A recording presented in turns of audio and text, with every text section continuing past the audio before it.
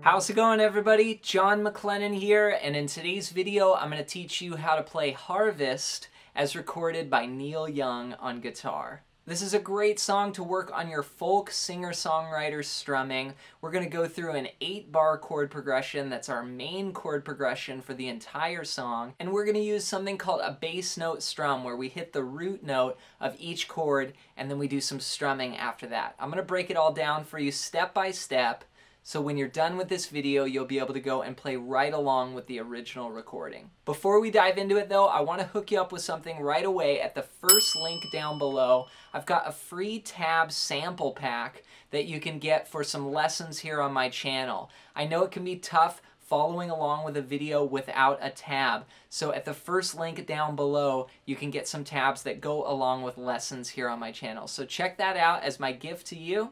And with that said, let's break this song down. Let's break down how to play Harvest as recorded by Neil Young on guitar. Now this song is primarily an 8-bar chord progression, and we have a little intro and a tag. I'm going to take you through the whole thing. We're going to start with the intro, and it goes like this.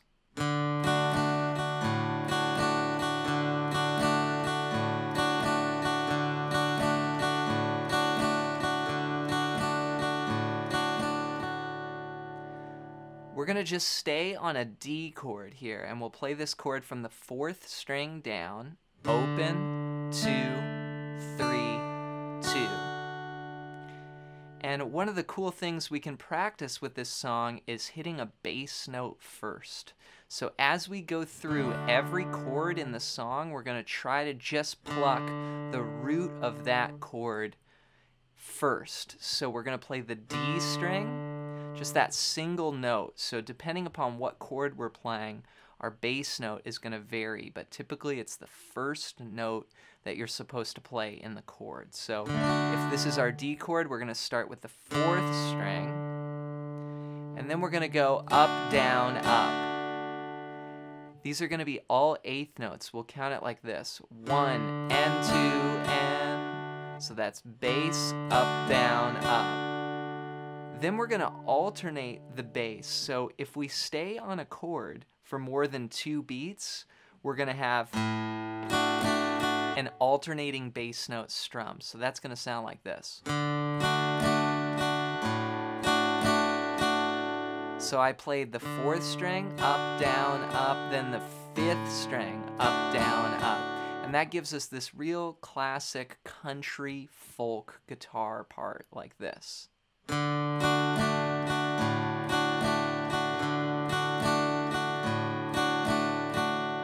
It's a great sound. So that's our intro. We're going to play that for 4 bars. 1 and 2 and 3, 4 and 2nd bar, 3rd bar, 4th bar. Then we go into the main chord progression, and this is where Neil Young comes in singing. We're going to play this for the first 4 bars.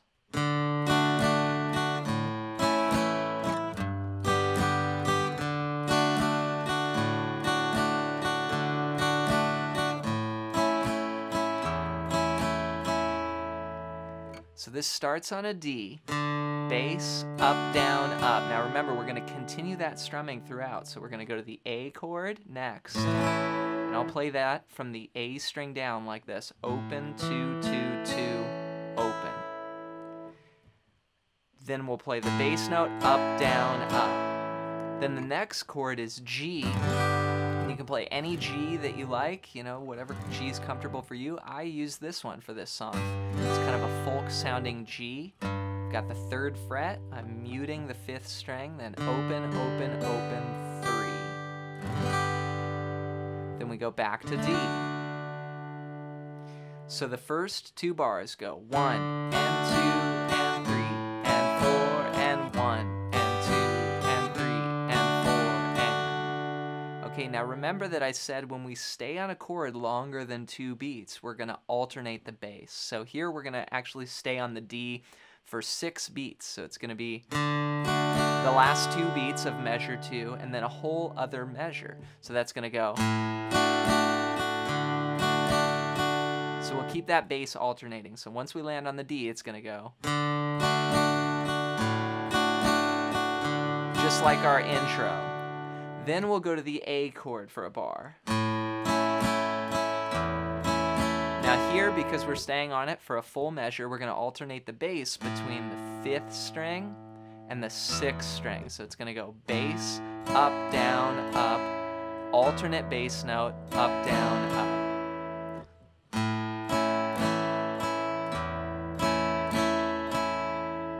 So all together, the first 4 bars from where Neil comes in singing sound like this. 3 and 4 and 1 and 2 and A, G, D. Stay there, alternate the bass, A. All right, then we've got 4 more bars. The next 4 bars go like this.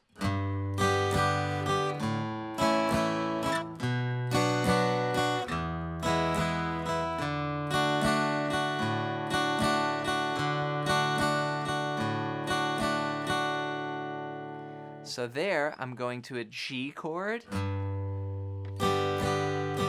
2 beats, then an A chord for 2 beats, then a new chord here, B minor. Now this is played from the 5th string down, 2, 4, 4, 3, 2. And if you're having trouble with this, don't be afraid to go back and rewind this video and play it over again. Also, you can get the tabs down below. So here we've got a B minor chord. Now here's an easier version if that's too hard. You can play from the 5th string down like this. Every other string. 2, open, 2, open, 2. This is a B minor 7 chord, and it can often be substituted for that B minor. And it's going to remove the barring aspect. But if you can, get this chord. This is what's on the recording. Then we'll go to E. Now this chord is played all 6 strings, open, 2, 2, 1, open, open. Then we're going to return back to D and stay here for 2 bars. So the second 4 bars, the bottom line in the tab, sound like this. 3 and 4 and...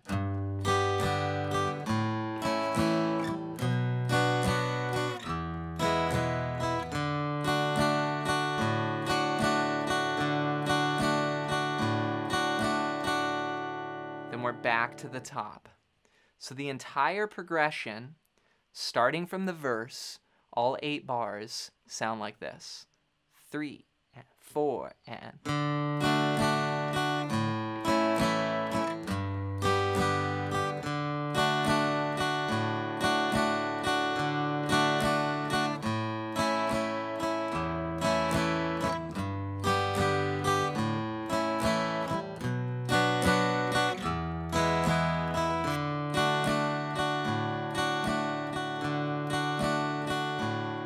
back to the top. Now when we end, we do what's called a tag, and we repeat the final 4 bars. G, A, B minor, E, D, and we end here on D. Great job working on Harvest by Neil Young. Make sure to go and play this along with the recording and just focus on getting those bass notes accurate and then the strumming in between. So you really get more of a 2-dimensional effect, like bass and then chord, as opposed to just strumming like one-dimensionally the way a lot of beginners strum. This is a little bit more of an advanced accompaniment technique. Before you go, don't forget to download my free tab sample pack at the first link down below. If you get value out of my lessons here on YouTube, you're going to get so much more out of these lessons that come with tabs and sheet music and everything you need to get the most out of the lesson. So check that out as my gift to you. As always, leave any song requests down below. Thanks for your support here on the channel, and we'll catch you in the next video.